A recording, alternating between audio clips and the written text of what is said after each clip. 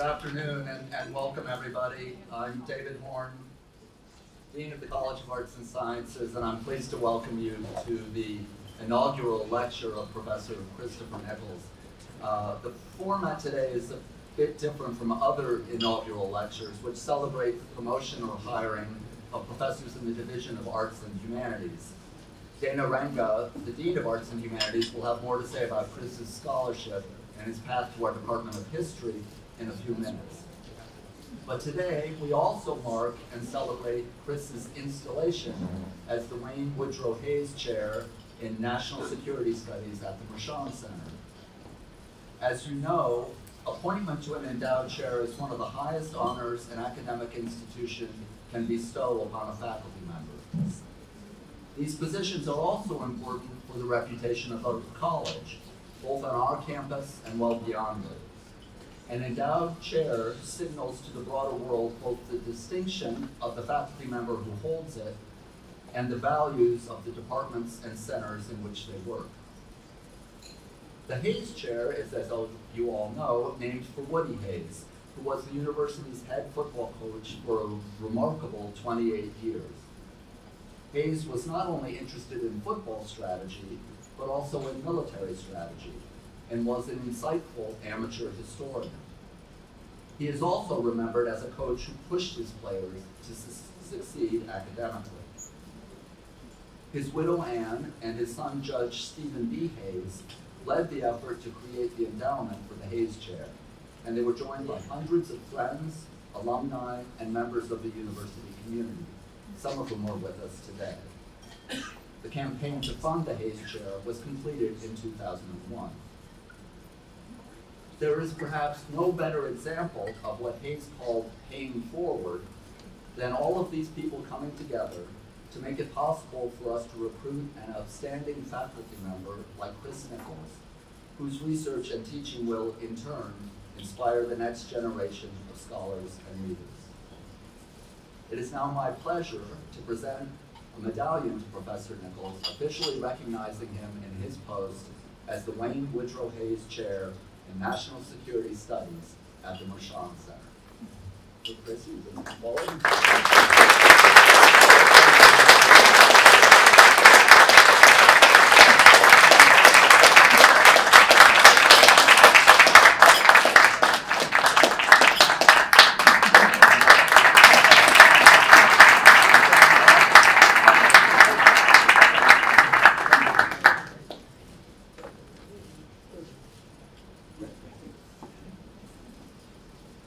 You'll get a chance, of course, to hear from Chris shortly. But next, I'd like to introduce the director of the Mershon Center for International Security Studies. Professor Dorothy Noyes is College of Arts and Sciences Distinguished Professor of English with a joint appointment in the Department of Comparative Studies, which just happens to be my home department. An expert in political ritual and the ethnography of performance, Dory also holds courtesy appointments in anthropology, French and Italian, and Germanic languages and literatures. From 2005 to 2014, Dory directed Ohio State's Center for Folklore Studies. She's a longtime affiliate of the Mershon Center, and last summer began her appointment as director. Please join me in welcoming Professor Noyes.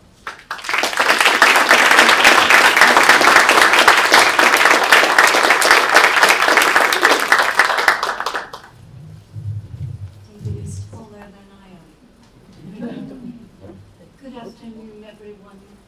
I am hearing an echo. All right? Okay. I'm delighted to welcome you on behalf of the Mershon Center for International Security Studies to the installation of Chris Nichols as the Wayne Woodrow Hayes Chair.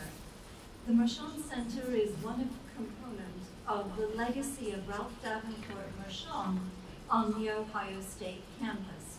Ralph Mershon, as many of you know, was a pioneering electrical engineer in the heroic age of American infrastructural and technological innovation.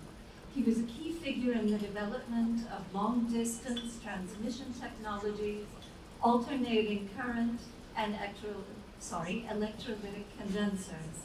The son of a watchmaker in Zanesville, Mershon came to Ohio State as a student in 1873 and remained involved with the university until his death in 1952. In his spare time, from amassing 93 patents, he became an Army colonel in the First World War, co-founded the Inventors Guild, was active in the national expansion of boys' clubs, co-founded the Reserve Officers Training Corps, created Ohio State's college system and budget model, activated and presided over its alumni association, took a lively interest in theater, hence our Mershon Auditorium, and thought a lot about what education for citizenship should look like. In short, Ralph Mershon was almost as energetic as Chris Nichols. The Mershon Center itself was established in 1960 in the context of the Cold War. It has long collected distinguished scholars and practitioners in military history, international relations, and diplomatic history to reflect on problems in American and international security and foreign policy. As the Cold War ended and the nature of national and global security was revealed to be still more complicated than we realized, Mershon broadened its scope and truly began to reflect Ralph Mershon's own interest in civilian populations and in citizenship as central to national and international flourishing. Mershon today welcomes affiliates from disciplines across the university and is especially strong in putting social scientists and humanists into conversation. We study not just the conduct of war, but the costs and the aftermaths of war. We study the hard positive work of peace building. We study the interplay of different scales of security and insecurity, not just the nation state, but the international order and the lives of human communities on the ground. We study the institutional frameworks and the social processes that foster or mitigate conflict, and we work hard to think about the world not just from a US standpoint, but to listen to what people are saying in other countries and in the rest of the world. Though it is not easy, we try to draw back from the hot-button issues and place them in historical and comparative perspective so that we can reframe problems more productively. The Mershon Center takes pride in its approach to gathering faculty talent. We have not gone around collecting moose heads to hang on our walls, but we have tried to privilege interesting minds who are not just repeating the latest mantras from Washington or from their disciplines.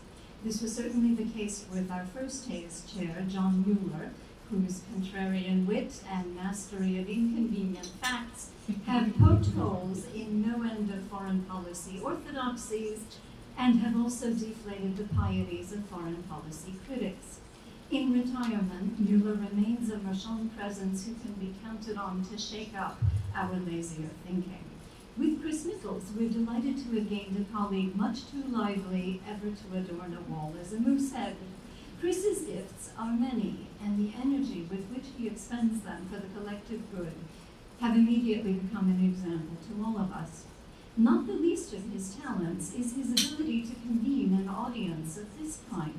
We have here students, specialists in American history and foreign policy, from inside academia and from beyond, alumni, curious colleagues from a host of disciplines, long-standing and new friends of Ohio State, Columbus cultural partners whom Chris has been clever enough to discover in his first 2 weeks here, perhaps, and on Zoom, a coast-to-coast swathe of colleagues and interlocutors. Gatherings like this are especially precious in the wake of the pandemic, but they're also simply too rare in American society, and they are central to the mission of a public university. We are really grateful to have Chris Nichols embodying the commitment to education for citizenship that both Ralph Mershon and Woody Hayes so strongly stood for. This is the commitment that the Friends of Woody sought to perpetuate in endowing this chair, and we are deeply thankful to them for giving the Mershon Center this anchor to its own mission. I now turn it over to Divisional Dean of Arts and Humanities, Dana Renga, who will introduce our speaker.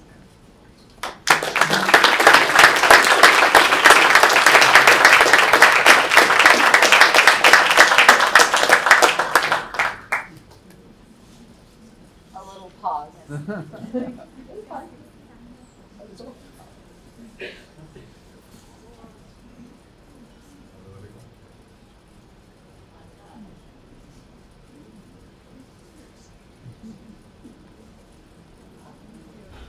Now you get to watch yourself speak. That'll be fun.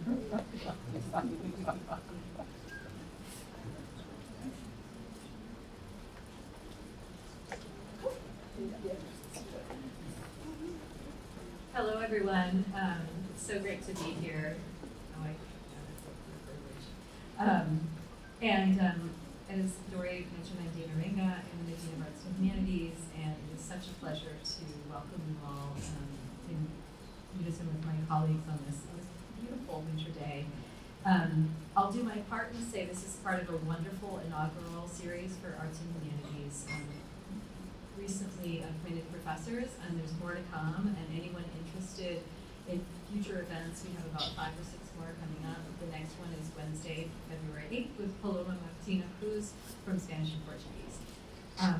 But it's really my pleasure to introduce Christopher McKnight Nichols for this inaugural installation of the Wayne Woodrow Hayes Chair in National Security Studies. And I really want to thank one person who really worked so hard to make this happen, Peter Hahn, who I believe is here.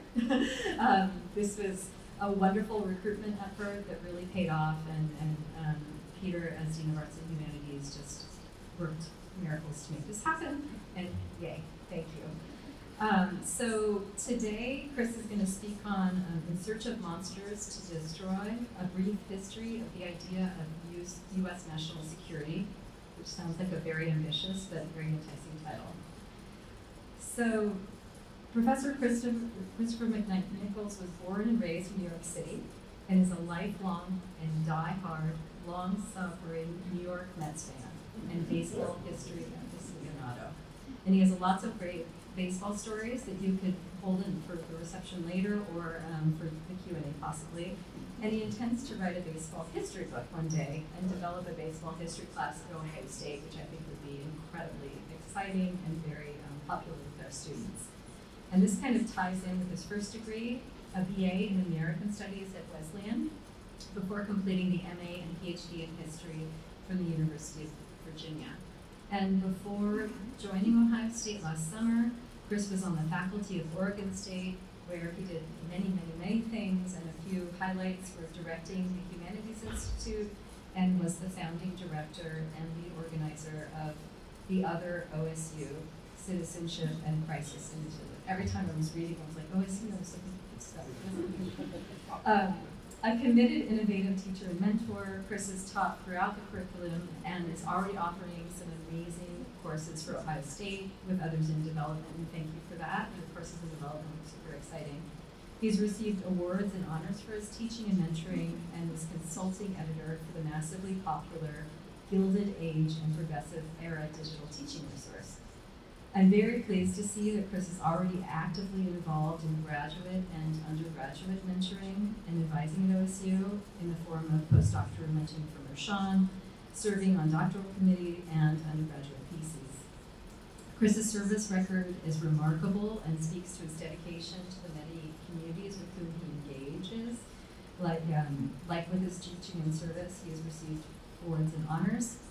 To state a few examples of literally, I'm not kidding, hundreds, he's already jumped right into serving at Ohio State as chair of the Committee on the U.S. Bicentennial for History. To Oregon State, his vast service record, which is 3 pages single-spaced, includes chairing the Provost Lecture Committee, I thought appropriate for this event. And his service to the profession includes much reviewer work for the NEH and a proud member of the Board of Trustees of the Oregon Historical Society. And in the words of his chair, Scott Levi, he says, already in his first year, Chris is an enthusiastic departmental citizen. He actually seems to enjoy serving the department and the university community. Chris is an internationally recognized scholar who specialized in the history of the United States and its relationship with the rest of the world, particularly with regards to isolationism, internationalism, and globalization. He's an expert on the modern U.S. intellectual history and has an impressive publication record, which includes the monograph published Promise in Peril, published in Peril, it's like probably Promise in Peril, America at the Dawn of the Gilded Age, that's out of Harvard, UP, and another manuscript, Republican Revival, the Election of 1952, Taft, Eisenhower, and the Conservative Isolation, coming out with Oxford University Press. He's also done 4 edited volumes, Columbia, Oxford, Wiley Blackwell, and again Oxford, 22 articles and book chapters, and more than 50 shorter pieces in the form of essays, reviews, and entries. Chris has a very impressive record as a public intellectual with close to 50 pieces for popular audiences, and he has given more than 200 media presentations and interviews. And again, as Scott underlines, Chris shows an extraordinary commitment to producing excellent scholarship and elevating the national conversation by bringing that scholarship to the public. And I was just talking to one of Chris's colleagues during the reception who said, I'm not going to quote perfectly, that Chris is a great example of kind of a publicly engaged scholar, and is already very excited that you're here and working with the department in many ways. I could go on, but I feel I must add a few funny, fun scholarship facts. He was once ranked as the 124th historian on social media. I don't know what that means, but it sounds really impressive. And along those lines, he once published a book recognized amongst the most overlooked books of the year by Huffington Post, which I think is probably a really good book, right? His stature and his disciplines is underlined by having received many prestigious fellowships, which include the Andrew Carnegie Fellow, which is about a $200,000 grant, and most recently, the Richard Lemsbury Foundation grant, and he has won several awards and honors for his exemplary service, teaching, scholarship, and engagement. And a few fun facts. He loves dogs, but currently he doesn't have one, but we think we can remedy that soon. And he loves baking granola and eating it. And one final set of chair words from Scott. Scott says, Chris is an incredible source of energy and wonderful dedication to working towards generating positive change. I wish that I could clone him. And with that, welcome to your inaugural installation, as I call it.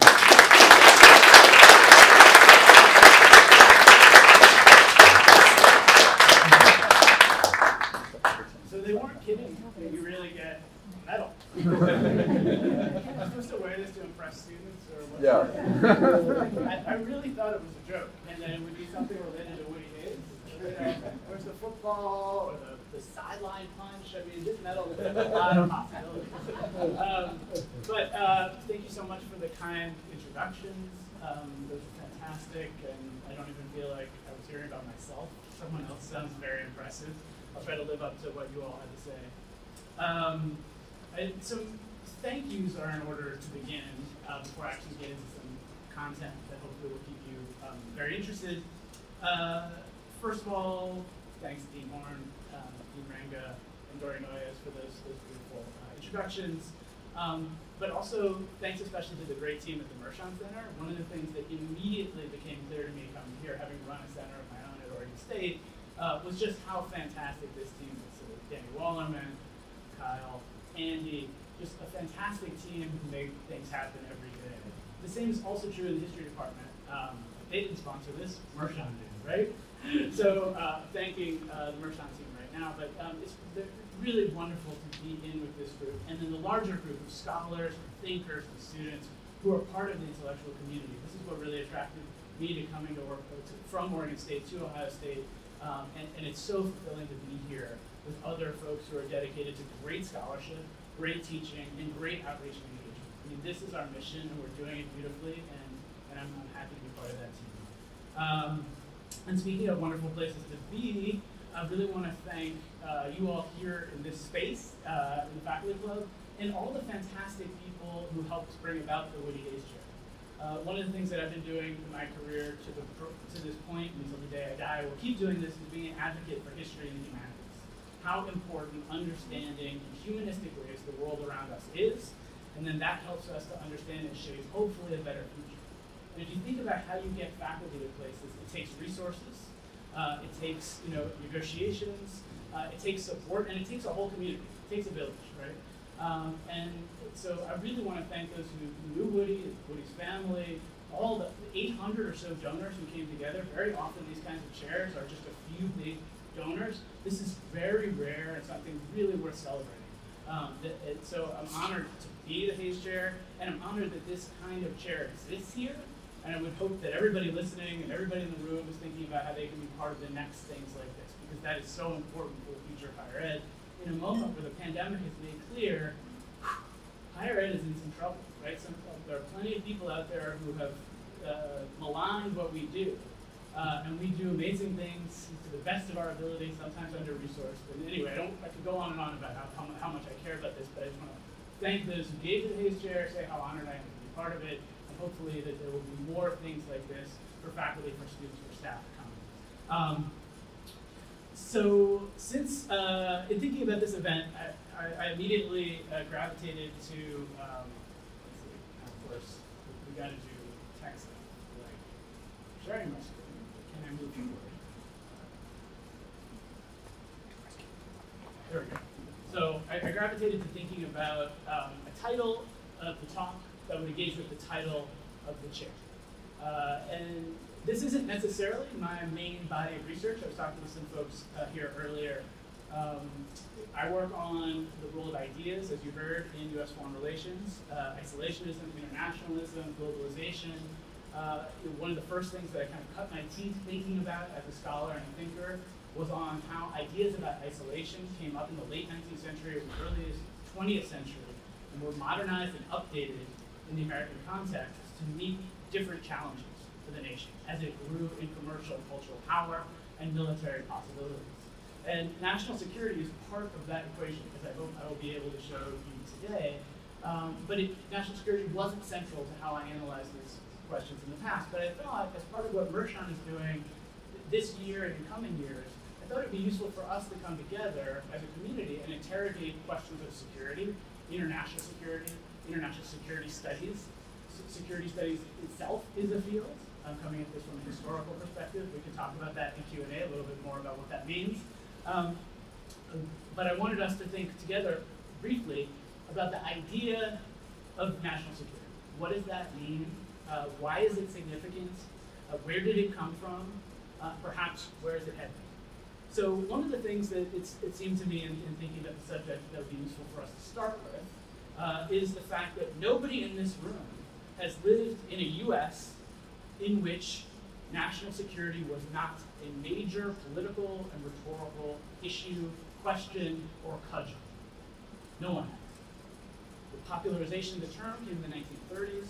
It really rose in the 1940s. And ever since then, we have lived in a national security state in the U.S. And the world has reflected some of those concerns from the U.S., whether they're through threat perception, whether they're through the ideological parameters of how Americans perceive their role in the world as it changed over this time. So, though the phrase national security was not widely used until the Second World War, in fact, one scholar has shown that Yale undergrads were debating what the U.S.'s national security might be in terms of fostering domestic industries as far back as the 1790s. The national security has been out there, but it hasn't often been used. It hasn't been framed in the way that we now think of it. And so part of this brief history of national security is to give us a sense together here of where it came from, where those ideas came from, how they changed over time, and perhaps then what some of the permutations are today. It was really the 1930s, the Depression era conditions of that period, along with sort of a set of other concerns about national interests that generated what we think of today as national security and a national security state. There's the Depression, the tumult in the world of the 1930s, a little bit similar to our moment in the present, in fact.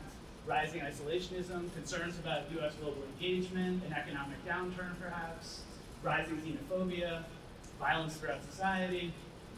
There's some similarities.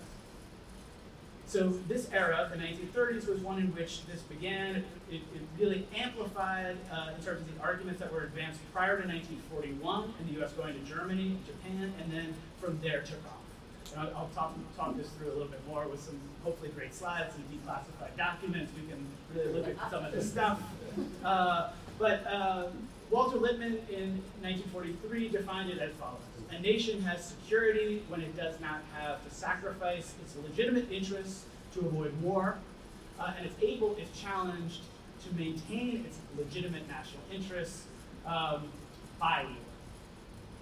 So war or hard power really frames these mid-century, mid-20th century understandings of national security. But one of the things I want to emphasize in my talk that fits with how scholars have talked about this before is the non-military dimensions, the kind of affective dimensions, the ways that threat perception and fear also fit into understanding of security. So I want to emphasize insecurity as well as security. I want us to think about how we have internalized discourses of fear, how fear is imbricated into understandings of national security. We need to think no farther back than 9/11 for anyone in this room who's around for 9/11 to understand how a disproportionate sense of fear shaped U.S. national security coming out of the conflict. Why did people in Terre Haute, Indiana, when I was there researching in 2002 and 2003, feel so fearful that they would be the subject of the next terrorist attacks? I worked in the Twin Towers in 2000. I grew up in New York City. I had reason to be fearful. Why in Terre Haute, Indiana, did they have those things? Why did they have those same fears on the coast of Oregon or in the middle of Ohio? Part of that is how the national security state has operated. Part of that is a worldview or an ideological mindset. And part of that is how we as human beings interact with threat perception. So there's a lot to unpack in this kind of story. And as any good historian would do, I'm going to take you way back. I'm not going to start then. I'm going to first give us a second to think about full security. Is there a way to eliminate what's on top? Yes. So this is a recently declassified document from the NSA. The NSA had, the National Security Agency, NSA, thank you. The NSA had posters all over its physical site to make sure that its workers thought about security. Go figure, the NSA needed that, right? So these were declassified in 2018. I have 3 or 4 of these, they're great. And thanks especially to Maxine Wagenhofer, who helped me do some of the research for this. She's the inaugural Hayes Chair graduate research associate and has been doing a fantastic job. So the concept of full security is what scholars like my friend and colleague Andrew Preston at Cambridge have argued are essential to understanding national security as an ideology in the US, or a doctrine. That it's not until the 1950s and 1960s that you get a vision of full security. Now, what does that mean? Well, one element of that is that there's a kind of illusion in American public life that we can be fully secure. And you can think back to the 9/11 moment if you want. You just go shopping, don't worry about it, the sort of semi-apocryphal but actually quite accurate version of what George Bush said. This kind of vision is that you can and should have full security. There are lots of manifestations of this in our lives, from security systems and Apple, and surveillance to the Second Amendment. There are lots of ways in which Americans think that they can and should defend themselves and they should have full security in their lives, including in lots of these NSA documents, silence, vigilance. Right? This is the kind of language that you see every minute, every man, every day. And they all almost always harken back to a revolutionary or militaristic kind of model to think about this. It's really fascinating. So full security. You know, if you were living in the 19th century, the early 19th century, would you have had any belief that you should have full security in your life? It's been foreign to those human beings. I mean, my colleagues who studied earlier eras would, I'm sure, all nod and agree that you would never have thought that you'd have full security in the 17th century, the 16th century, right? So it's a very much of a modern 20th century phenomenon that American policymakers and citizens buy into a kind of vision of full security. So where does this come from? Well, there's some echoes, some early manifestations that I would argue are worth us pausing to see. Forward. We won't move forward on. Sorry. Haven't gotten rid of that. Slide forward. Oh, wow. All right. There we go. All right. So I'm taking us back. Thank you. All right. they don't give tech awards. So I'm taking us back to John Adams, John Quincy Adams, taking us back to 1821. It's the title of the talk. John Adams, the first president who was the son of a president, amazing figure, one of the most qualified to hold office, diplomat, Secretary of State. Later in life, after he loses the presidency in 1828, he goes home, wants to retire to his farm, gets elected to Congress, lives out the rest of his life, literally suffers a stroke in the Capitol and dies 2 days later in the 1840s. Vaunted abolitionist. Interestingly, as some of my grad students in my class, if they're here, know, interestingly, a proponent of British Empire late in his life as well, so a paradoxical figure. But I'm taking us back to John Quincy Adams so that we can dive into thinking together about the monsters to destroy concept. And I wanted to pause just to give you, for those in the sort of more popular audience who want to leave with something, he's the first president who was voted. 1848, 1849. It's pretty dour. And when you think about him in this moment, July 4th, 1821, here he is in the House of Representatives. And I should say, July 4th used to be a day that Americans read the Declaration and interrogated its principles and came together and gave toasts and thought long and hard about what it meant to be democratic citizens and how they could do a better job. And now we just, what do? Grill, drink, that kind of thing. In any case, so he comes there, he's asked by the citizens of Washington, D.C. to read the Declaration and be the main speaker. So he comes there as the reports note. He comes there. He sits down before 11. He's garbed out in his Harvard attire, full professorial attire. The Washington Gazette says that he's appropriately fitted out either as a barrister or a professor to give this speech. He gets up and he gives one of the most famous speeches in U.S. foreign policy history. And one that I'm going to show you is slightly different from how virtually everybody else remembers it. I've checked my footnotes more than once.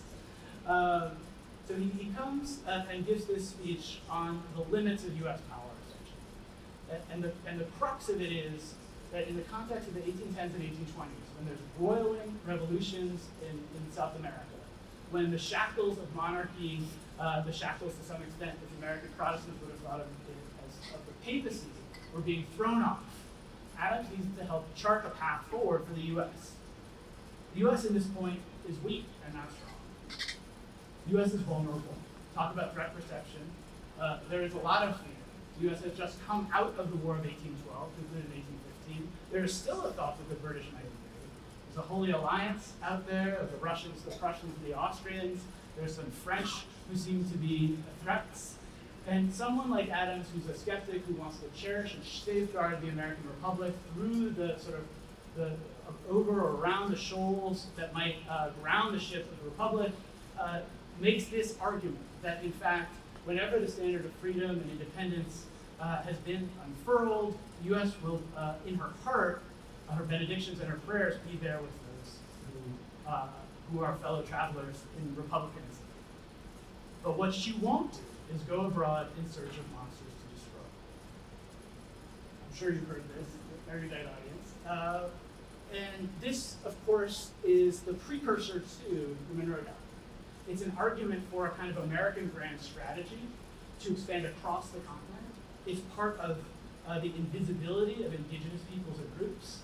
It's part of this thinking that the U.S. has a manifest destiny, as the phrase was coined in the 1840s, a way of understanding a kind of broader set of security concerns for the U.S. What was it? National interest. How was national interest best safeguarded? Stay out of foreign entanglements, and stick to the old traditional policies of Washington and Jefferson. That's the kind of vision. And in some ways, this has stuck with us to the present day. This is often argued by intellectual historians of U.S. foreign relations to be the archetypal version of a kind of exemplar version of the U.S. So if you think about the U.S.'s foreign relations in a binary perspective, which is simplistic, so we can run with that for a minute, right? You've got the exemplar U.S. of the city on the hill in the 17th century, and you've got the crusader state, interventionist state, the city on the hill comes to you. And what in this moment John Quincy Adams is doing is putting his chips on the table and suggesting the U.S. should be more of an exemplar. And part of what he's just negotiated is a deal with Spain, the Adams Bonus Treaty or Transcontinental Treaty, which will allow the U.S. to get Florida. And they're waiting for the Spanish to agree to it because there's problems within the Spanish government. There's a revolution going on. And so this moment is one of caution and skepticism. There are other voices in American foreign policy and politics at this time, people like Henry Clay, the famous Speaker of the House, soon to be Secretary of State in a kind of Faustian bargain that brings in Andrew Jackson and populists who want an American system, as they put it. They want to ally with the newly revolutionary Republican governments of Central and South America. And what Adams is saying is no, that path is too difficult. That is not the right way to go. But what I want to reveal to you today, not that this is enormous, but it's a really fascinating thing, is that it's not what he says. In his original document, he said, not, but she goes not abroad in search of monsters to destroy, but rather, but she has no political quixoticism in her composition. This is his hand, this is his draft. What you saw was the pamphlet that he edited, agreed to, and published a few months later and sent out widely. So he endorsed this pamphlet version. In the moment, on July 4th, 1821, that's what he said. So what historians do, we go to the text, right? We bring the receipts. You want to see what happened? We show you. Thank you, Massachusetts Historical Society. Thank you, Sarah Giorgini, President of the U.S. Intellectual History Society. What does that mean? Well, we've got a smart audience, and it's good to be discursive in these things. So tell me, what do you think? What's the difference here? What's quixoticism mean to you? Well, while you're pondering that, I'll just say it's a very popular term, early 19th century. You see it quite often. And the monsters piece, too, was something that was meant to tap into sensibilities of the U.S. about European power politics and corruption in Europe. That any reader, any listener would have been thinking about the kind of tentacles of an octopus or the horrors of European monstrosity getting invested or involved in the U.S. So, quixoticism. Heroism that gets you nowhere. Heroism that gets you nowhere. Excellent. Yes. Other thoughts on this? Tilting at windmills. What'd you say? Tilting at windmills. Tilting at windmills. Right. So it comes from Cervantes, it comes from Don Quixote, 17th century, right? Tilting at windmills, right? This kind of romantic pursuit, perhaps deeply mistaken, perhaps only partly mistaken, idealistic. So let's unpack it together for just another minute, right? So what's the distinction? Why does it matter that I would say juxtapose monsters to destroy and quixoticism? They both go abroad? They both go abroad, so it's certainly outward facing. Yeah. Monsters destroyed kind of implying all outside parties, quixoticism implies only parties that aren't really there.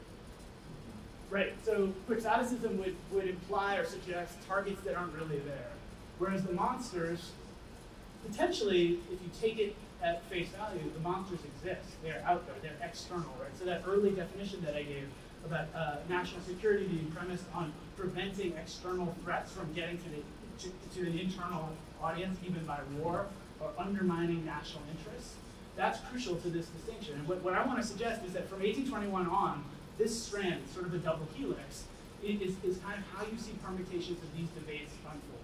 On the one hand, you have arguments about a kind of, is this idealism in the world naive or problematic? Think Woodrow Wilson. Think about this world-shaping mission. Think George W. Bush, right? You can bring freedom to all kinds of places in the world, through U.S. coercion and co-optation. And then on the other hand, you can think of the monsters to destroy piece, right? Whether it's real or imagined, but it presumes to some extent that the monsters are real out there. It's either a caution or it's a call to arms. Think Pearl Harbor, right? The Japanese threat, the Nazi threat, right? These are the kinds of examples. Now they're sort of in the eye of the beholder, but it's a really interesting strand of thought to unpack, at least briefly, as we talk through this. So now invest in that as you think about the fear factor. This is what I want us to talk through a little bit more as I run through this brief history. So you have quixoticism and monsters as sort of juxtaposed. security and insecurity, right? So how can you be secure if you're fearful? So in that moment, the British had just burned Washington, D.C. They had burned the Capitol. But the immediate referent for somebody like Adams is, let's not get into another conflict with a country that could take over the nation's capital and burn it. There was very good reason to be fearful in that period. And some scholars have emphasized that you're moving from the 1820s into the 1830s more rapidly into an era that C. Van Woodward called free security, that the U.S. enjoyed through the late 19th century, particularly through the advantages of the British Navy, a capacity to do what it wanted in the hemisphere. In some ways, that's what the Monroe Doctrine winds up being. You think about whatever you know about gunboat diplomacy, U.S. involvement in customs and receivership on islands in the Caribbean, for instance. But I also want to ground that in this set of fears, real and imagined. Historians now suggest the Holy Alliance would never have attacked the U.S. But if you read the papers of Adams and all of those he's talking to, they're very fearful that if the U.S. acknowledges the revolutionary republics in South America, something terrible could happen. Europe might intervene. And so we need to keep that in mind. And as we do that, we can think forward through time to other manifestations of this. So here we've got a classic duck and cover from 1952, right? The fear of nuclear Armageddon and the kind of illusions of finding security. Right? No one reasonable ever thought that ducking under a desk would save you from nuclear fallout. Did that? No, of course not. But in part, in managing the inherent insecurity in a national security project, you need to do that kind of work. You project that to kids. You project that generationally. It's an ideological kind of mission that then becomes instantiated in all sorts of elements of cultural production. Films, right? Documentaries, practices, daily habits, all kinds of things. All right, so I'm going to run us through this brief history now, I promise. So, the myth and reality of free security. I love this term, free security. My colleague Andrew Preston, who wrote the best article on this subject, talks about this extensively. What I want to also emphasize is empire. So, a big part of thinking about what comes after Adams is not that the U.S. is not engaged with the world, but that it's engaging with the world on its own terms. The monsters to destroy moment, the quixotic mission moment. What's happening under this is the U.S. is circumscribing around the hemisphere a kind of set of movements, and I mean the U.S. in a broad sort of way, the many kinds of actors, peoples and groups, merchants and citizens, abolitionists and slave power advocates, pushing the U.S. throughout the hemisphere on a course towards an empire of liberty, as Jefferson used to put it. And what I want to emphasize here is you see this is a mural of the U.S. Capitol from 1862.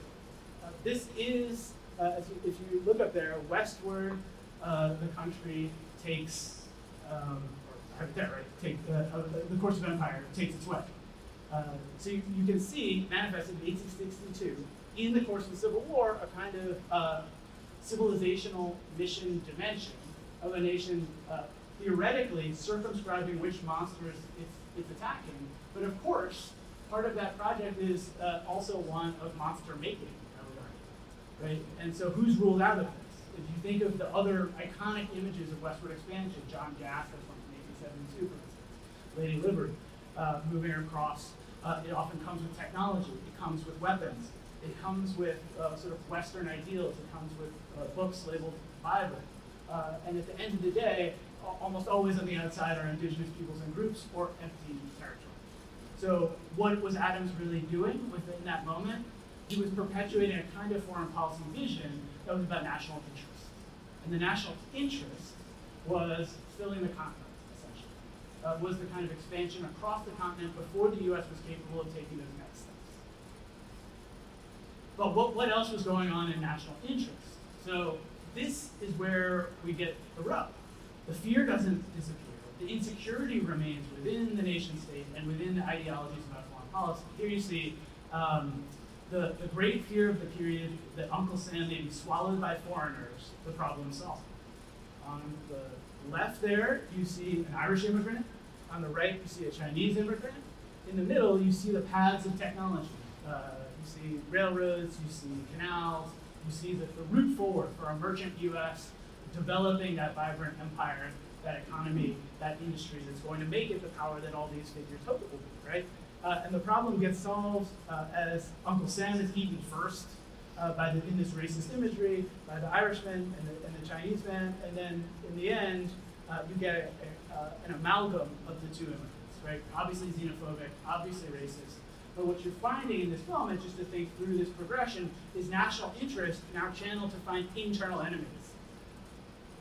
Probably don't need to think too hard to think about why I'm putting that in this conversation. As you think through the rise of national security questions, internal enemies are essential to understanding the broader dimensions of what national security entails and who and what get vilified when you think about the nation's security. And when it gets operationalized in government, or corporate-led, universities, you pick all kinds of things. So for me, the most important moment, this will not surprise anybody who knows my work, some of the people who've already introduced me have a sense of this, the most important moment in understanding the series of changes that gives rise to the national security paradigm as we now know it is the late 19th century. At the end of the 19th century, the US, for the first time, self-conscious American policymakers, citizens, intellectuals, activists, writers, artists, for the first time self-consciously grapple with the fact that they now have a sufficient world power to go out in search of monsters to redefine what those quixotic adventures might be, and to debate the terms of U.S. engagement with the world. So, a glance at the statistics helps to illuminate this.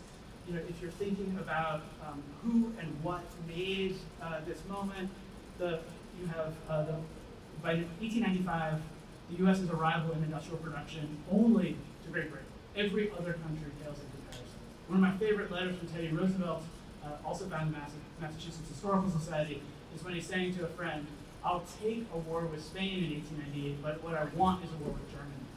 They're the next rising power. The U.S. has to exert its power against those countries. You cannot imagine that in the 1820s context. They were debating maybe allying with Great Britain. They were not thinking about a war with a foreign power. Coming out of the Civil War, generating all this industrial power, now debating world power in a world military to rival other nations, starting with the creation of a navy. And there's all kinds of amazing strategic thought here. This is just a capsule history, but those in here probably know the concept of Alfred Thayer Mahan, a proponent of sea power. There's a set of thought coming out of actually John Quincy Adams' grandson, a guy named Brooks Adams, who was a writer and thinker, who thought that the path forward for civilizations was through industrial progress, and that was moving west. The U.S. had to keep up, in fact, with China in this moment, although that wasn't accurate in terms of what the Chinese markets were producing. The thinking in this moment, late 1890s, turn of the 20th century, was the U.S. might be actually dropping behind if it doesn't speed up, build a modern military, perhaps generate a standing army. So that's another interesting dimension of this. How does the U.S. become a militarized national security state? By fits and starts. Because those older ideas, from Adams, going back to Washington and Jefferson, are very much there. So what's interesting in this moment, we see Teddy Roosevelt, the new diplomacy is up there, in his army he's holding arbitration. You see international law significantly stepping into these new ideas about what national interest meant and where the U.S. could play a part. This is by no coincidence coming out of Judge in 1904, 1905. This is when the Russo-Japanese War was being negotiated. This is where Teddy Roosevelt wins the Nobel Peace Prize. Right? So this moment of the U.S. stepping onto the world stage as an arbiter of peace is an interesting dimension of this. Does that perhaps pass the Adams quixotic composition test? It may be idealistic, it may be going around the world, but it may in fact be a manifestation of a limited U.S. foreign policy doing good. Right? Not seeking a monster, but actually sort of doing this idealistic kind of project you could imagine coming out of that Adamsian moment. All right, but then we need to step forward, keeping us moving. We're now in the World War I moment, and thinking about Woodrow Wilson. So Wilson, of course, famously said that the U.S. Should make the world safe for democracy. This is clearly a step beyond those earlier manifestations. No doubt about it. As you look at this piece of war propaganda, how did the U.S. pay for the war? How did the U.S. pay for wars in the past? Not through debt like we have now, or differently through debt. Our economist friends, we can talk through the differences between Liberty Loan drives and our current debt financing of conflicts. But in any case, keep these off the USA by more Liberty bonds. The U.S. supported the war effort through funders and through patriotic fundraising, and through making a case. The Wilson administration made a very strong case that that the war was for generating a better world beyond. We see very few examples like this where the threat seems likely to come to the U.S. Now, there were counterintelligence operations, there was a committee on public information, public intelligence, that propagandized the American public. There's a lot of ways in which it wasn't as simple as I might be suggesting. What I'm saying is that the U.S. did not have significant threat perception at the foreign policy level. The Lusitania was sunk. There were a host of ways in which commerce was interdicted. Neutral trade was problematized, but the U.S. was not likely to be attacked. So you had to find a different path forward if you were thinking about this set of ideologies. Where does national interest go, and where does national security start? Is the U.S. under threat from those external forces? Again, remember that definition early on. And your answer has to be Wilson only got you part of the way. It does not pass the quixotic test. It did get the U.S. into the war. But the most interesting question about that is, why did it take so long for the U.S. to get into the conflict? And I've spent eons studying World War I, so I'd be happy to spend the whole rest of our Q&A talking about World War I. But from 1914 to 1917, the U.S. doesn't join the war. Why? The older ideas, I would argue. Ideas about not being entangled with power politics in Europe, holding U.S. ground against foreigners. In fact, one of the problems in the early years was that the foreign war was making it impossible for the U.S. to trade with all the other parties. The U.S. declared neutrality and thought it should be able to trade with all the belligerents. And they were having blockades and keeping the U.S. out. So the national interest was troubled only by the fact that other nations weren't abiding by neutral laws and the U.S. understood, not attacking the U.S. It was not a defensive conflict. One interesting other component of this is that there was, for the first time, a national security league in this period. So the first time you see a lobby organization during the war lobbying for preparedness. So arguing that Americans needed to train. You see this with Teddy Roosevelt and a number of other people around him. Republicans were really concerned with being ready for the war when it came, was the argument in this moment. And so the National Security League formed, and then coming out of the war, they worried a lot about something that then becomes really important in the Depression, which I already foreshadowed, economics. One of their big concerns morphs into a question of economic security. How will that be perpetuated, maintained? Are there external threats to that? So here's where the rubber hits the road. It's the 1930s when you really begin to understand what the modern ideas about national security are, where they come from, and what they mean.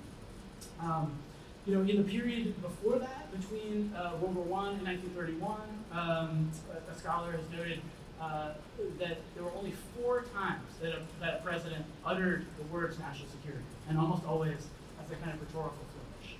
After 1931, you start to see national security come up a lot more. There's a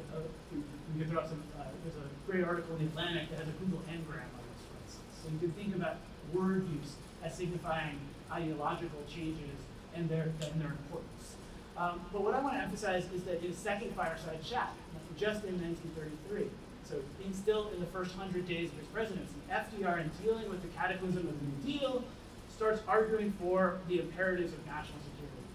That national security begins at home. That national security is about making sure that people have a roof over their head and have food on their table. And this is a transformation of national security ideas. Again, right? Like that full security idea that no 19th century or 18th century American would have possibly understood. This is a new orientation of ideas about national security.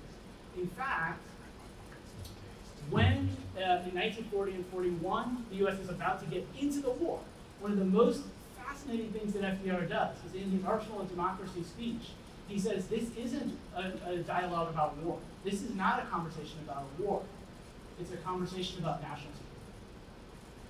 It's before the U.S. is involved in it. It's just after he's been reelected. That's what he's putting out on the table. That the war is not about war, it's about U.S. national security. And so from this FDR moment forward, it builds on that sort of Wilsonian elements and other aspects, you get this kind of 4 freedoms orientation. So like I said, if you're looking at this progression over time, the insecurity here is about what can happen at home in an economic crisis. It's about what can spill over from foreign broils. But it's also something really radical, and that's why I've highlighted it up there. The third of the four freedoms. So you have your freedom of speech, you've got your freedom of worship, you've got your freedom from want, and your freedom from fear. So here we get fear in there yet again, right? But I want to emphasize the want part, because that's the most radical. The freedom from want, which will secure to every nation, so not just the US, to every nation, a healthy peacetime life for its inhabitants everywhere in the world. It's globally transformational. It's a US national security project that in turn is one for the world, and it's one that a lot of Americans might want in a moment of depression, but plenty also disagree with. That this is, like Herbert Hoover would have said, this is fundamentally anathema to American individualism. That this is a step too far. And FDR's opponents hated this ideology.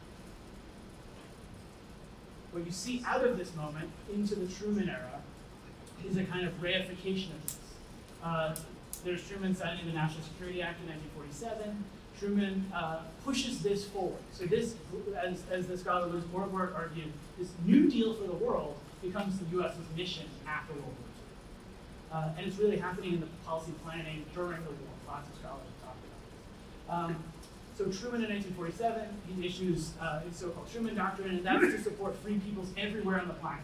Again, totally outside the bounds of a Washington and Jefferson or John Quincy Adams, right? That the U.S. would be the backstop of freedom for individuals in Greece or in Turkey. And by the time of Eisenhower's doctrine in 1957-58, that is extended around the world. That pledge now exists in the Middle East.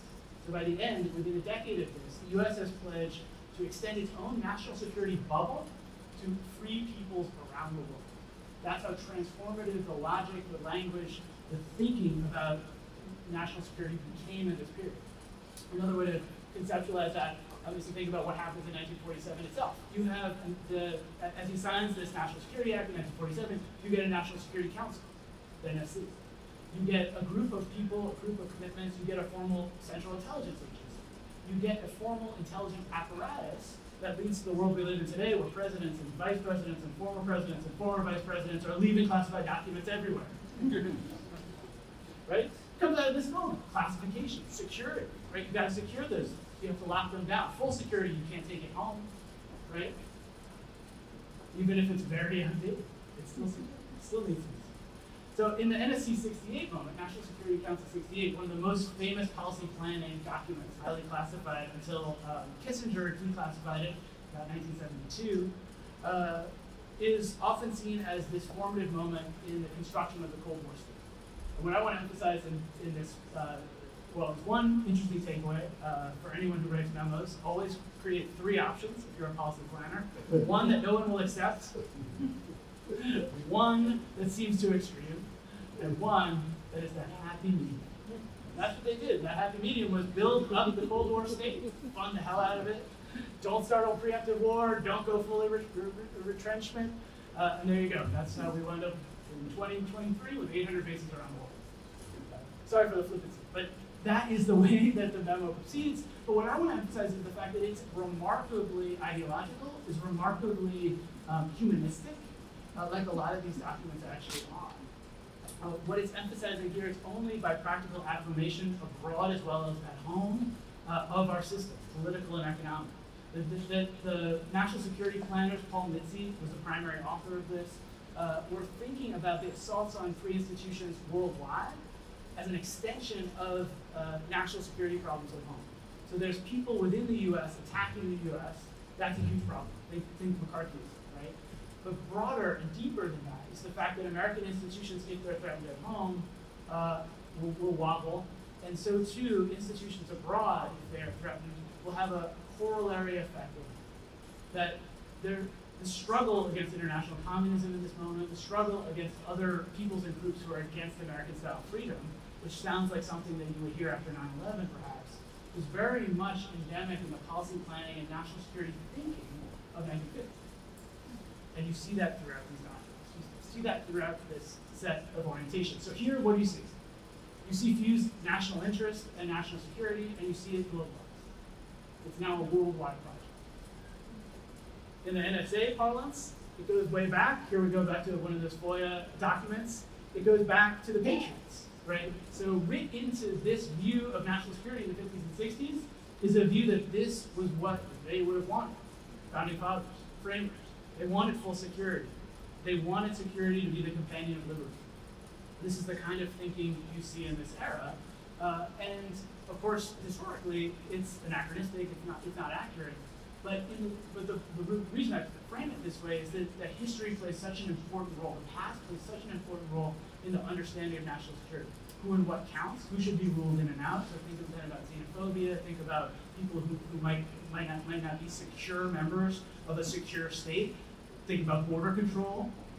Think about immigration policy. There's a lot of ways in which you can roll through this conversation. And I'm just trying to give you a capsule history, not write the doorstop book on this. But what else do we get out of this? We'll get later in the Cold War, towards the end. You get the rise of the national security strategy. Has anybody read the Biden administration's national security strategy? Taking a look? Sorry. They usually come out every year, but presidencies are often pretty silly about this. In fact, they held it up. This wasn't silly, this was strategic. As the Ukraine war unfolded early last year, they did not release, they waited, they revised in light of the fact that the US was going to need a more robust national security strategy that actually took account of the fact of Russian aggression in Ukraine. But passed with the Goldwater-Nichols Act in 1987, you wind up with an obligation for the White House to produce every year, theoretically, a national security strategy. And one of the things that's so remarkable about these documents year over year is, to some extent, they really do chart the path of the US. And they chart the path of the US in the world not at the high political level of a John Quincy Adams or Barack Obama, but rather they chart it through policy planners. They chart it through Paul Nitze, they chart it through the NSC, they chart it through how you actually think through the multidimensional threats that the US poses, is challenged by at any given moment. Here we see Ronald Reagan's the first. Freedom, peace, and prosperity, that's what America is all about, for ourselves, our friends, and those people across the globe struggling for democracy. Doesn't exactly sound like a very programmatic, policy-oriented, strategic document, right? And here you also see in that, just that statement, the kind of fusing of this world-changing, perhaps in the quixotic, idealistic sense, a kind of vision of the U.S.'s proper role in the world. Reagan's view, right? U.S. leadership everywhere, for everyone. Very different again from that Adams. And in this late Cold War moment, you get the indispensable nations. So I wanted us to be attentive as we went through this, and I hope I signaled enough of these key concepts come up. They're kind of inflection points for these changes in thinking about national security and national interests. So first, female Secretary of State, Madeleine Albright, who I had the great pleasure of interviewing just a few years before she died on stage. Super impressive, amazing woman. Wrote a fantastic book about fascism, which I highly recommend. Her life story as an immigrant is remarkable. And one of the things, though, that she projected, and she asked the Clinton administration to regularly put into their speeches, was this concept of the indispensable nation. This, if we have to use force, it's because we're America. We're the indispensable nation, we stand tall, we see further into the future. Quite different from that Adams logic, right? So that if we had the double helix over here of the exemplar US, the Albright world is quite far away, right?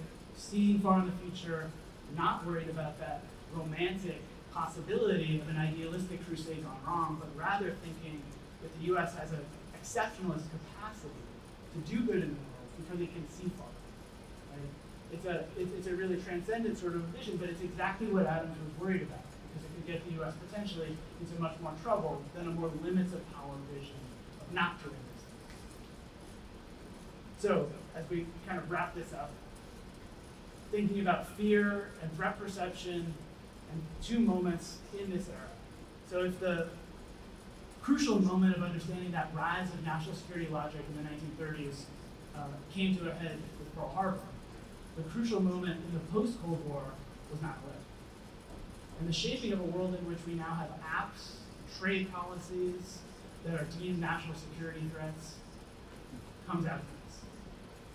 We live in a world of ubiquitous national security concerns, and that is because of these kinds of cataclysmic events that then triggered the insecurity dimension of thinking about national security. It wasn't in Adams' day the fact that the Capitol was taken and fired and destroyed largely. The genesis of the omniscient, omnipresent, ubiquitous national security was not for him. That was about cautious realism. Once the U.S. has more economic and military power, the calculus shifts, the gaze shifts, right? And so we live in a world where the environment, where military, where questions of resources, where all sorts of other things fit on our homeland security system of thinking about national security.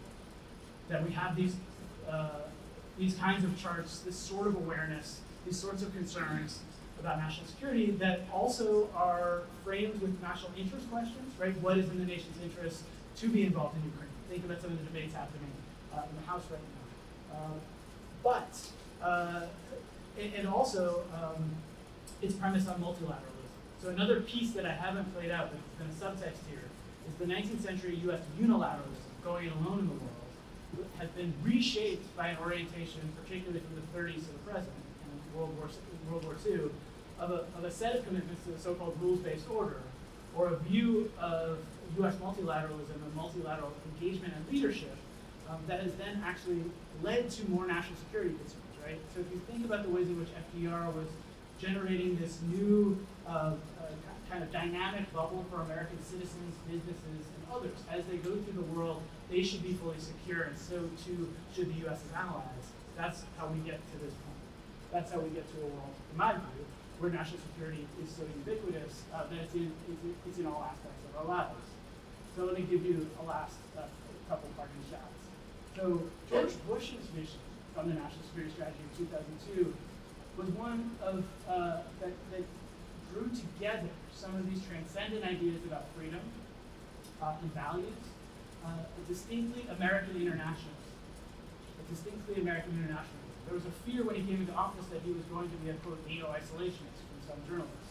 We saw the opposite. He came into office hoping to be a domestic policy president, and he wound up, like so many do, becoming a foreign policy president. The aim of the strategy is to help make the world not just safer, but better.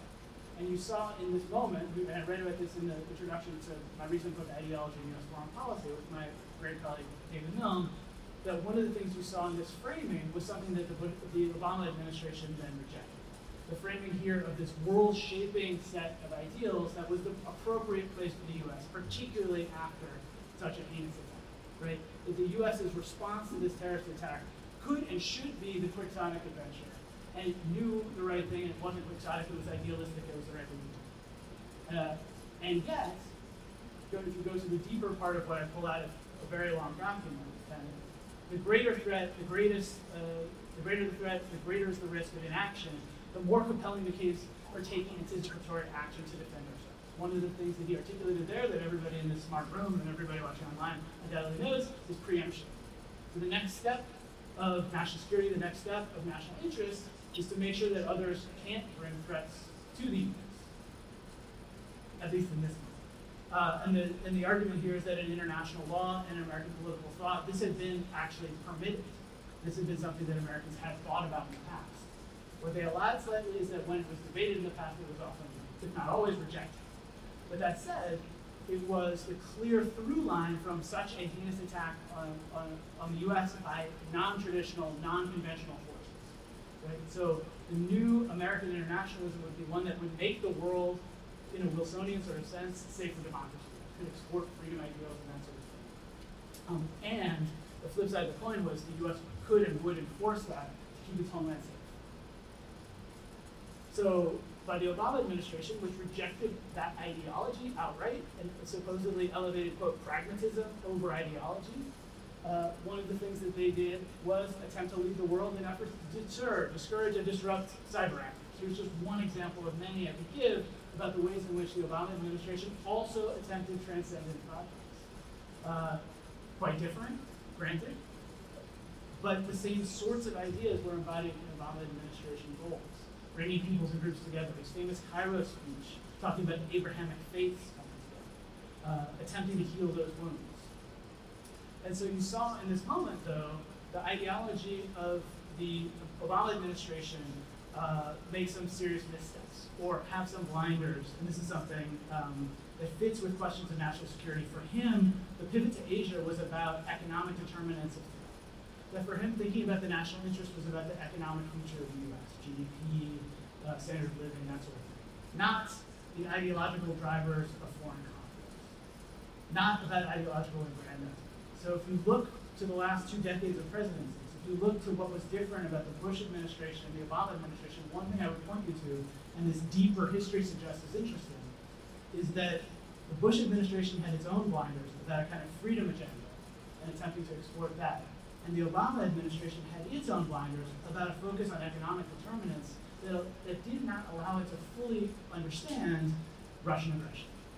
The kind of vision, historicist vision of an imperial Rus was animating them to meddle in elections, to annex Crimea, to begin to attack Georgia, and to move into something that then we didn't fully anticipate and couldn't do. So if you're thinking about some of these ideological parameters and the ways in which national security and national interests are operationalized, those are some good examples in our current world. And now, to conclude, one final one of these NSA FOIA guys. So what kind of national security world do we live in today in national interest? Now is the time, it says, to plant security consciousness in your own mind, cultivate security consciousness in the minds of others, reap the satisfaction of doing your part in protecting our national security, intended for NSA contractors, right? But we live in a world of national security as a mentalite. And for, not just for those contractors, but for our everyday lives.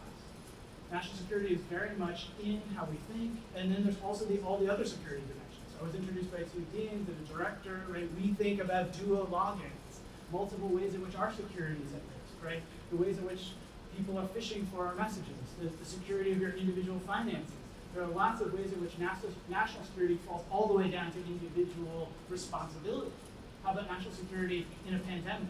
Do the right thing to make sure you don't get a virus, that you don't undermine the economy.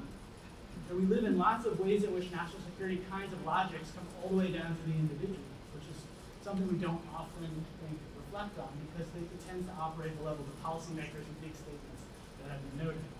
The background Adams, the old man eloquent. I am still puzzled by this question of the double helix. Where is that quixotic adventure today? And where is that composition in foreign policy? Generally speaking, almost all of the national security discourse you find in think tanks at the presidential level, it's pretty much bipartisan. Look at how we fund budgets for the military, for intelligence. There's very little of the pushback of the kind of beware the monsters to destroy. Just a few years ago, there was a lot of hope for pushing that conversation. Something called the Quincy Institute was founded in DC. No coincidence, the Quincy Institute. Founded by money from the Koch brothers and George Soros. But where is that conversation? There really aren't articulators of this kind of vision for the U.S. anymore. They did exist in the historical record, and I'm really intrigued by the fact that they had strong principled reasons to think this through. They articulated them really beautifully. As you saw in the difference between the quixotic composition and the monsters to destroy, both versions are really illustrative and helpful to think through some of the challenges to American democracy, and yet where are those folks? Where is that argument in American foreign policy? We're interestingly somewhat bereft in that way. So I would challenge us all, in the best sense of the Woody Hayes chair, in the best sense of interrogating security questions, to really challenge ourselves, to think through what are the things that we're missing, what are our blind spots or blinders in trying to understand what the U.S. should do in the world and how we can be part of that, at the individual level as well. All right, I'll leave it at that, and hopefully we can have a good conversation.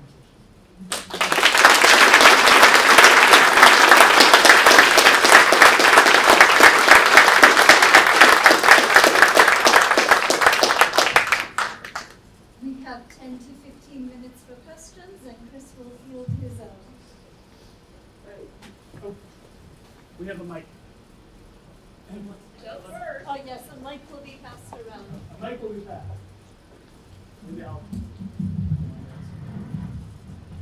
Chris, thanks for a really interesting talk. I wondered if you could say a little more about the Cold War era, the time of rise of the threat of nuclear war, threat of specter of communism spreading around the world.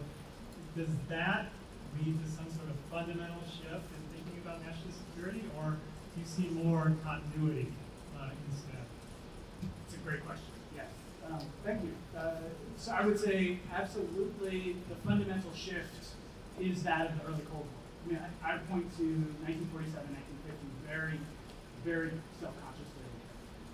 And that you can't envision the rise of the security state as we understand it, with all the security apparatus, in the absence of a perceived significant communist state, a perceived significant Soviet state. But one of the counterfactuals, as you probably know better than I do in some ways, thinking about US-Russia in those early moments, is FDR had hopes that the greater socioeconomic freedom of fear could be something that could be guaranteed through close alliance with Russia. And he hoped, arguably to the day he died, that a rapprochement of some kind might lead to a less animosity, that there could be something like Russian security without Russian antagonism, and vice versa. And you know, when NSC 68 that I was talking about comes out, George Kennan, the famous architect of containment, where it didn't come out, but for policy planners, they understood its limitations.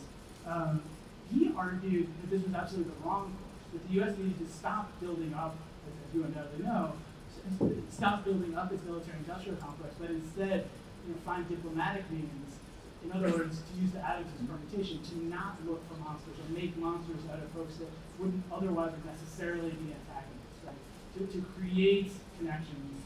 So, like, I can't conceive of the national security state or the national security ideology as I've described it without the early Cold War moments.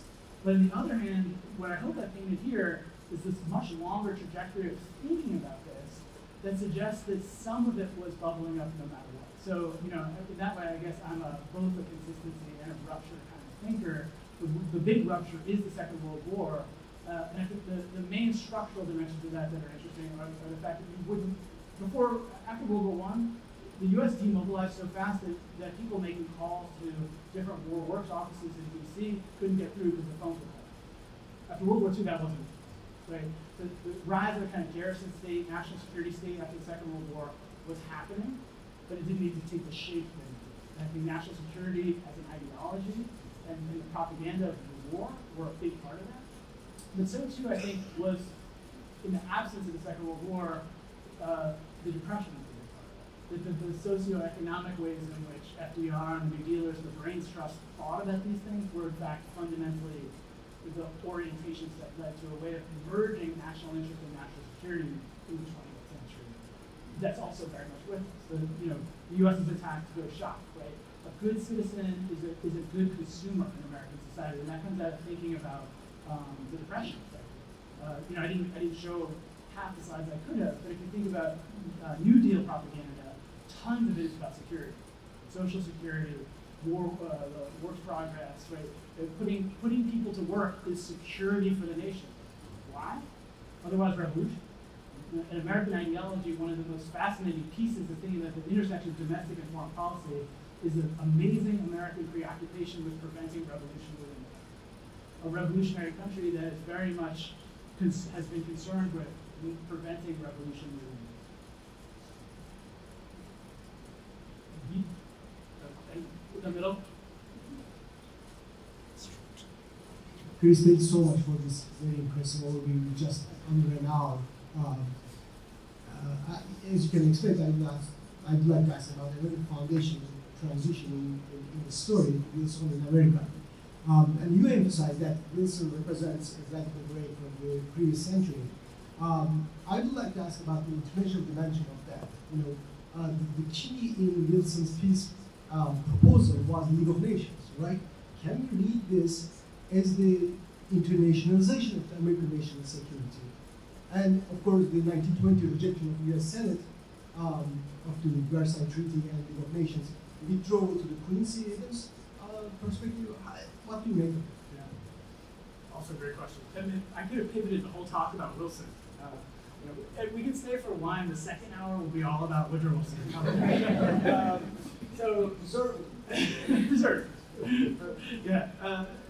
So I think you put your finger on something really important. In my view of this history, I spent a lot of time thinking about Wilson, what Wilson signified, and around the world.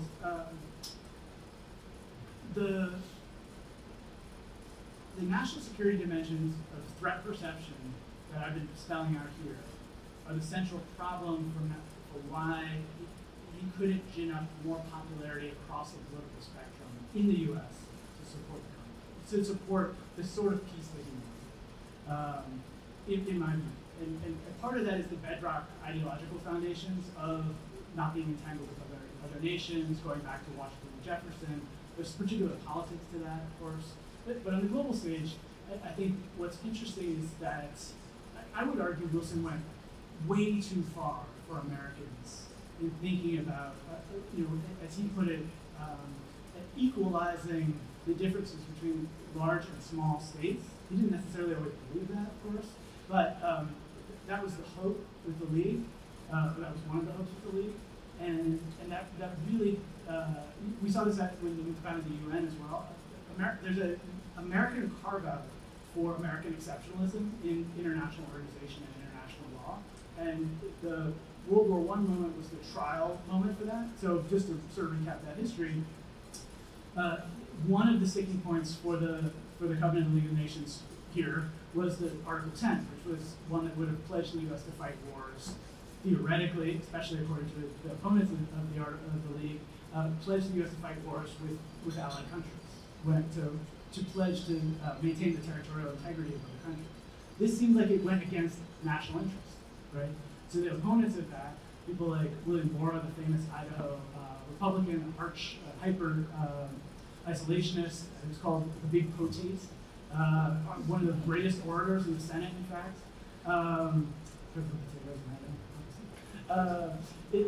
That was one of his main arguments, that the League concept was against the national interest, and that seems to have had good staying power. But part of, I think, the reason why Wilson was received by 2 million people in Paris was precisely the inverse of what Americans didn't like, right? That it was nations pledging to go against their own national interests to prevent the next war. And the way I often think about the 20s and 30s then is a progression best not understood as interwar years, but rather years that many Americans and many citizens around the world were fighting to prevent the next war. That they had no idea they were living between the wars. It was not interwar years at all. In fact, coming out of the Great War, one of the main, I've written a lot about this too, the Women's International League for Peace and Freedom, the first 2 American women to win the Nobel Peace Prize. They're pushing, their whole life mission is to stop the next conflict. And there's tons of chapters around the world. There's women all around the world as part of just that organization. You could look at lots of others. So I guess what I'm suggesting is there's Wilsonianism without Wilson, and as many scholars have noted, and that in the 20s and 30s, that Wilsonian project lives on. And I think that's what creates the kind of fertile terrain for the FDR vision to flourish. So you needed that first pass, arguably. I mean, this is sort of historian speculation, right? You need that first pass to clear the way so that Americans could then deal with the fact that a U.S.-led, U.S.-centered UN, right, on the U.S.'s own terms, with veto and some carve-out for the World Court, could work out. The Bretton Woods system and all that. So I don't know if that fully answers the question, but it grapples with that concern. I think Wilson is this crucial moment, and it's also this crucial disappointment. And then if you think about the people who are, one thing that's been interesting to me in studying Wilson, I don't know if people in here have a strong view of Woodrow Wilson, but you'd be surprised. There are people out there who love him or hate him. And I've especially found Vietnam vets are really divided on Woodrow Wilson. There are Vietnam vets who blame Wilson for Vietnam.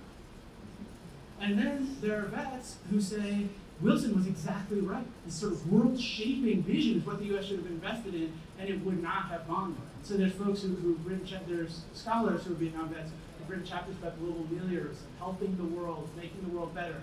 It's quixotic vision version, where it goes wrong and gets the U.S. involved in domino theory conflicts and all kinds of terrible stuff. And it's kind of idealistic vision that actually reshapes the world and makes things much, much better for lots of people. Think about standard of living and all kinds of things, right? And so the Wilson memory, the Wilson sort of imaginary that lives with a lot of us who have any sense of him, is another fascinating component of this. And I think that is partly why you see then other versions of the intersection of national interests and national security become more widely accepted by Americans because of the kind of Wilson first passed. I see a student type person in the back. I don't want to prejudge.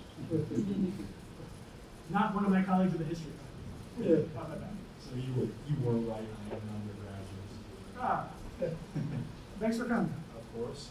And so I'd say I'm pretty involved with politics around campus, and from the vibe I've gotten, a little bit of an unprofessional, but excuse me for a second, my first year. It seems that both sides of the political spectrum, or at least how they're represented here on campus and what I've seen nationally, seem to be interested in strengthening the national security state just in different ways from each other, especially with all this fear about China or things that could extend beyond that or nationally. So what do you think it would take to have a shrinking national security state? Because it seems relatively unlikely right now from my perspective. That's a good question. Well, I'll give you one historian's answer, which some of my fellow historians in here would say. So we know very well from historical record how bad human beings are at predicting the future. So that's our get out of jail free card is always, we don't predict the future. And then I say something like, I'm willing to go with you on that. Thank you for coming out. I will honor your question with an answer if I could do it. So I would say that the moments that you've seen since the Cold War, right, the moments that you've seen a pullback of the national security state have been few and far between. And the only one that holds a candle to our present moment would be the so-called peace dividend after the Gulf War and the 90s of the Clinton presidency.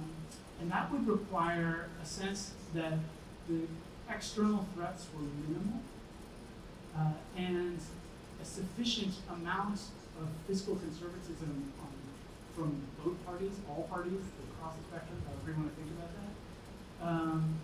And even then, of course, I mean, we could get to the politics of that era, very contentious. Right? In some ways, some political historians argue that our present moment is framed by the contentious politics of the mid-90s. But in terms of a peace dividend, that is probably your moment to look back to.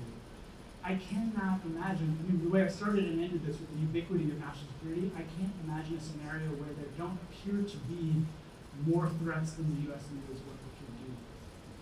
And another piece of this, as someone who studies ideology and ideas and who develops ideas, that's sort of also worth mentioning, is the rise of the Cold War state, the national security state, it's us.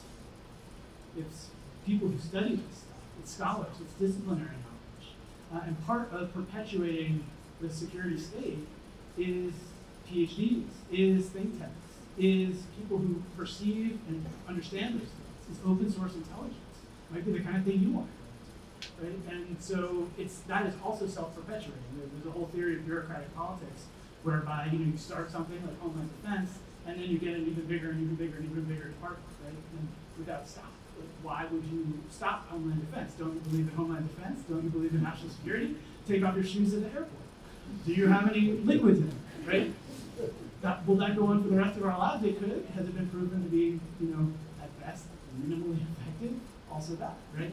So, I don't mean to be naturally more optimistic, but I think that the reality is that the national security state is so entrenched in the U.S. government that you can't envision a scenario where we're outside of it. I think the only thing that you might say, just to give us sort of a pause, is the ways in which national security is written into apps and is written to other aspects of our lives doesn't have to be. So I could imagine corporations or technology that changes our relationships somewhat to the ubiquity of national security questions, but that too I have some doubt about. I think sort of Foucaultian panopticon constant surveillance is sort of the likely future for humanity, unfortunately. The interesting thing about that is that illusion of security, right? You can view everything, you can see everything like CCTV in England, and you still can have blind spots and people can figure out ways to get through that, still can assassinate foreign nationals and get away. Right? So even with ubiquitous surveillance, you can still not be fully secure. You can't have that thing that people in the Cold War aspired to.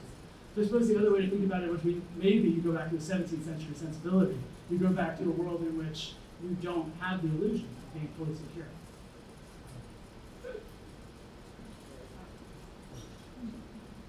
perhaps that broad vision is, well, one last question, and then we will bring it up to informal Okay. conversation. Sounds good.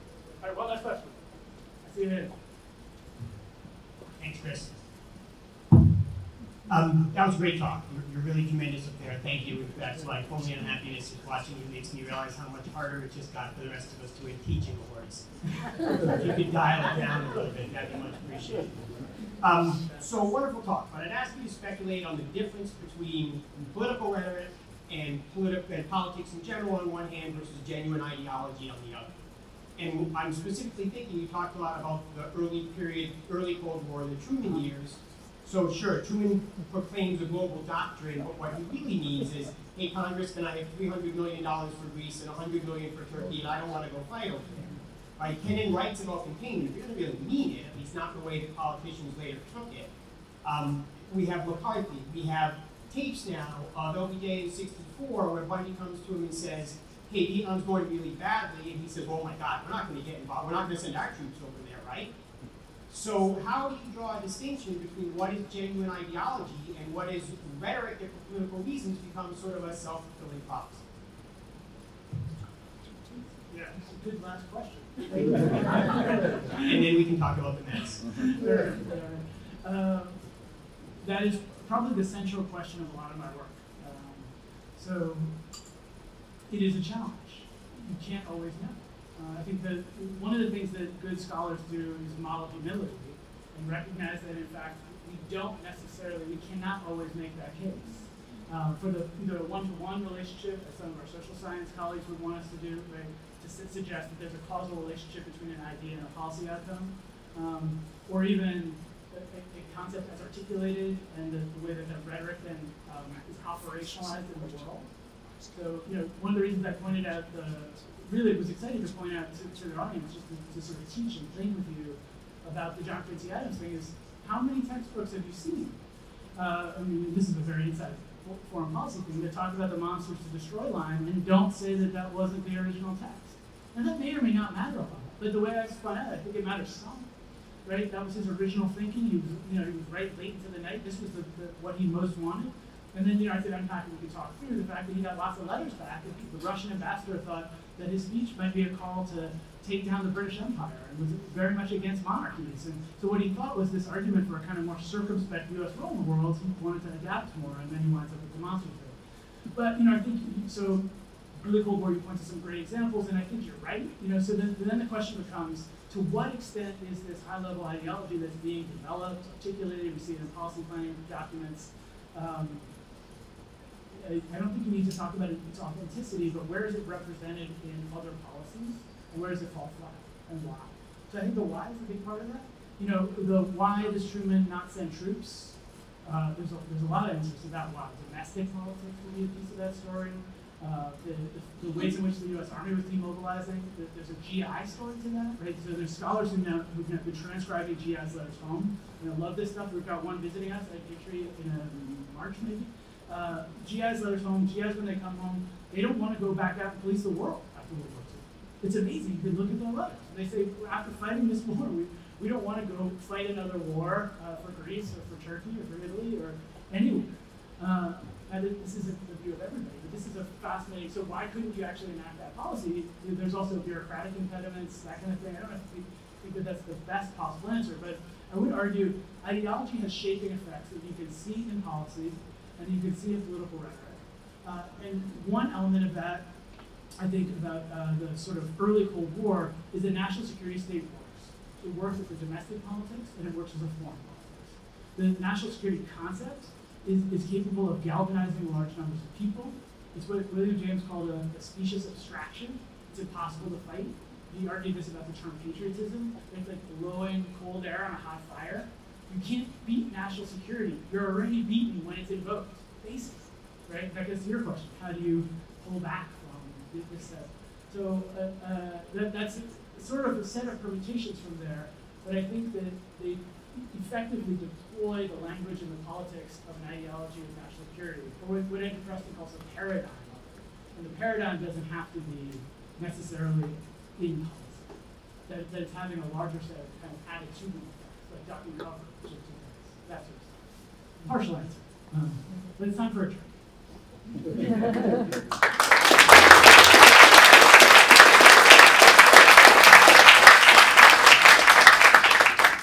I think you've seen that with the installation of Chris Nichols, we have also seen the inauguration of some great conversations going forward and some vital ones.